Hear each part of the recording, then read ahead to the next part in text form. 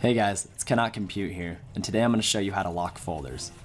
Now, I'm going to create a new folder just to show you as an example.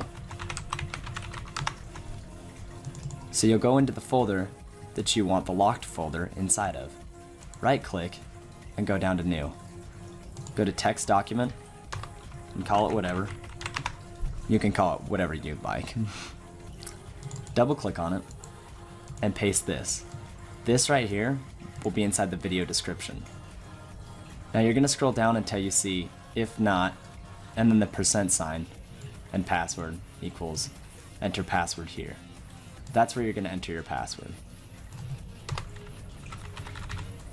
I'm going to type mine as bruh because I think it's funny.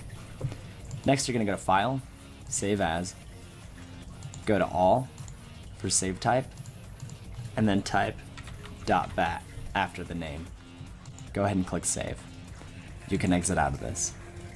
Now you can delete this text document, and we're going to double click on this. You're going to see that a new folder has popped up. Double click on this again. You're going to see, are you sure you want to lock the folder, yes or no? If you type yes, you'll see that it disappeared. Now there's a flaw in this, and that is that if somebody right clicks this and hits edit, you can see the password right there. So what I'm going to show you right now is how to make it so they can't. So what you're going to do is right click and go down to Properties. Go to Security and click on the people that you don't want permissions to and click on Edit. You're going to see this. Click on the person or persons that you don't want to have permission and go ahead and click Deny on all of these.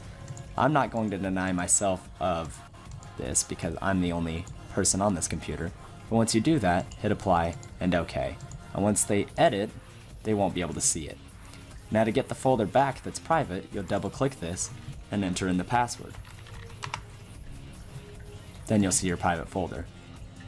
The other catch to this is that the folder will stay there until you double click on this and click yes again, and it'll be gone.